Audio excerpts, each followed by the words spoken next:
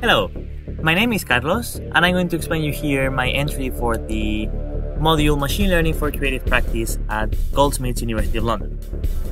So I made a very simple game where you need to punch boxes using a leap motion, following the beat of the music. So let me show you how the game looks like.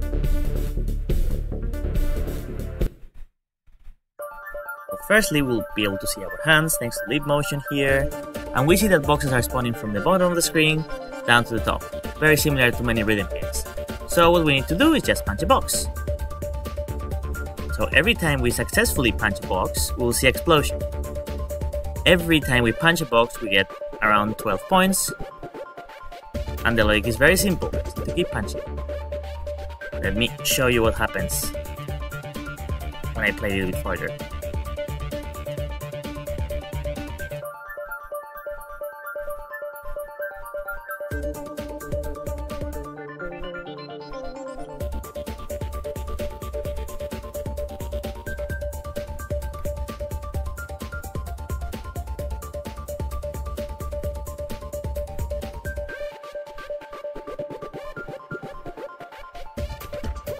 As you can see, the gameplay gets harder and also the background reacts dynamically. So for doing all of this, I'm using the Rapid Leap plugin, which is a plugin being developed here at the Goldsmiths. And as you can see, if I don't move like a punch, I don't make this kind of movement, the boxes will not react like that. This is because I'm using several features for the punch, but also if I don't punch the way I intended to, it will misclassify the gesture. So for example here, if I make that movement, it's a very slow punch. The network is not trained for this, so it will not understand.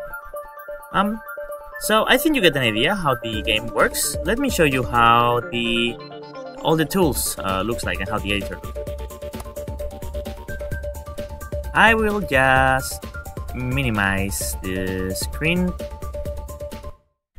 and then you can see here the game editor. This is the main menu scene where the game manager is, and I have all my classes for handling the logic, audio, levels, audio. You can also configure the audio in game. But let's jump to the machine learning bit. So inside level 1, you can find here under the scenes folder, bit puncher. Level 1 is where it's having all the components regarding the machine learning processing.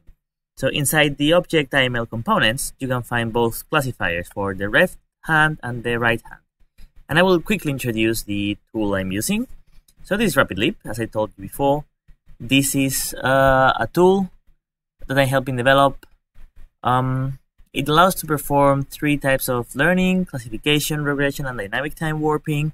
I'm using classification to classify the punches, and you can configure what you want as an input. I'm using right now a dummy object, which is located in the center of the palm of the hand. So actually right now it doesn't matter if you have your fingers open or closed, because what matters is the features that I extract from this dummy object in the palm of the hand. Here I have also my training examples, which I can open, I can explore, I can modify if I want to retrain my network.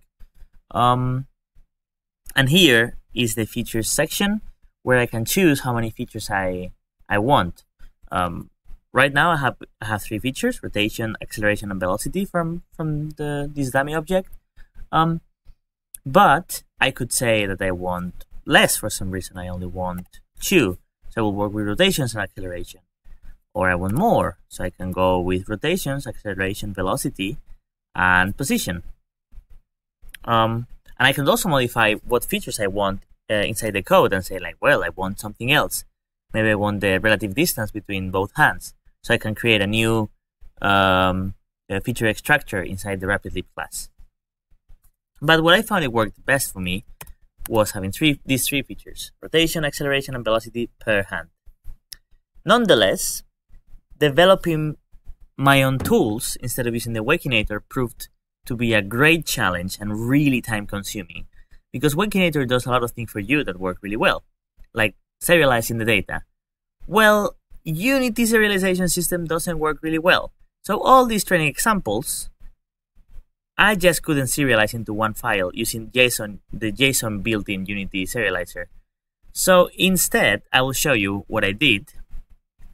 In the project folder inside assets, I created the subfolder called rapid tip data. And here, you can find all the JSONs.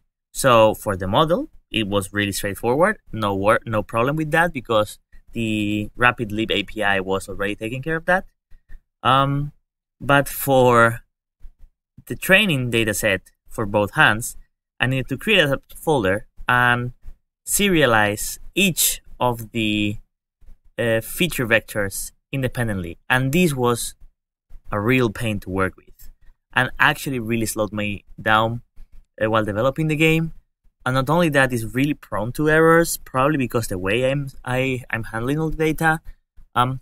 So unfortunately, I think this has proven to be a great problem for me.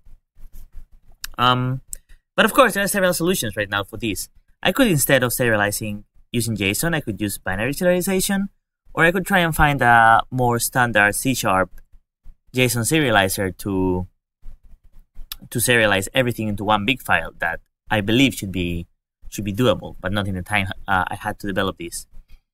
Also, there are more things that you could do with the hands. Probably I could classify more kinds of punches: punch up, punch down, punch left. But as I told you, and you can see, computing all this data right now, it's a really slow process. So I didn't have time for basically doing more. But well, this is all. I hope you enjoyed. And please, any questions, let me know. Thank you.